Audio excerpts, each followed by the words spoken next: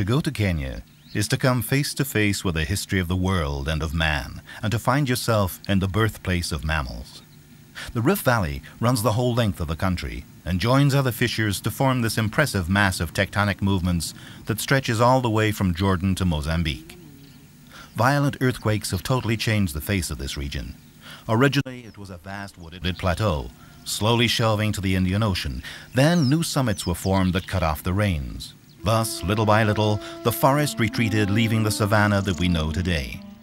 It's probably this change of environment that favored the emergence of a new species, Homo sapiens, or man and woman. The Masai Mara Plateau forms a gigantic arena, more than 3 kilometers, nearly 2 miles in circumference. Mara, the country of the Maasai, means many-colored in their language. This comes perhaps from the play of the colors of these hills, studded with clumps of trees and thorn thickets, and speckled with millions of grass-eaters that cover the region.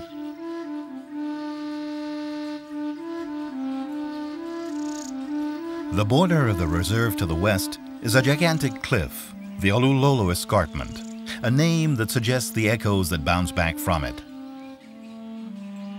On the Kikarag Hills, you can still find villages where time seems to pass more slowly. The huts are always made from branches and sisal grass. Music and dancing are ever present. Drums, either traditional or improvised from whatever they find, set the rhythm of the dance. Their feet, covered with small bells, stamp the ground as if to assert their ancestral lineage, that this is the earth they sprang from.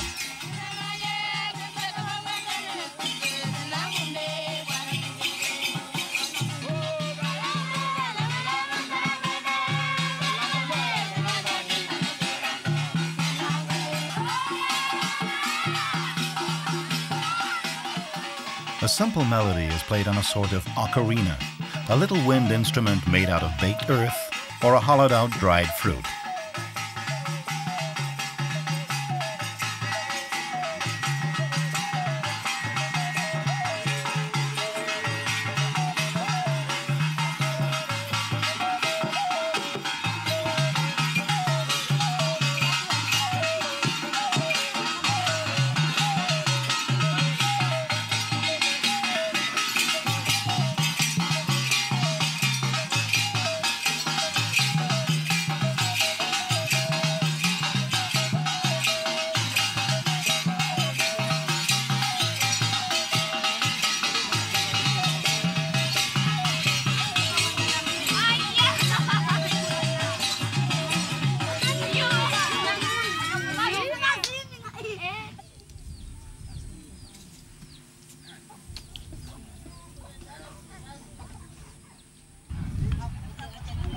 The Rift Valley also produced a series of lakes: Lake Baringo, Lake Naishava, and Lake Nakuru.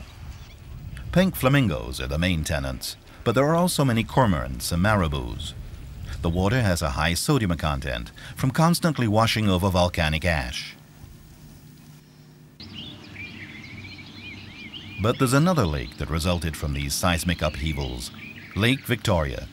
This inland sea covers a surface of 68,000 square kilometers. It's the biggest lake in Africa and the second largest freshwater lake in the world.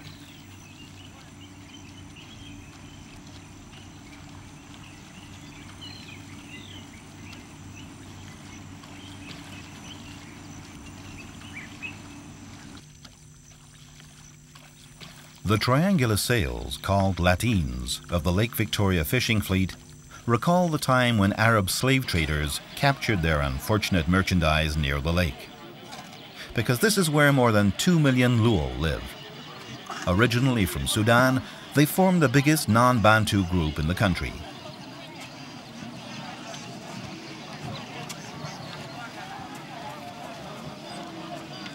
Although cattle continue to dominate their ritual and economic activities, an increasingly important share of their subsistence comes from agriculture, from sorghum, millet, sugarcane, and coffee production, as well as fishing.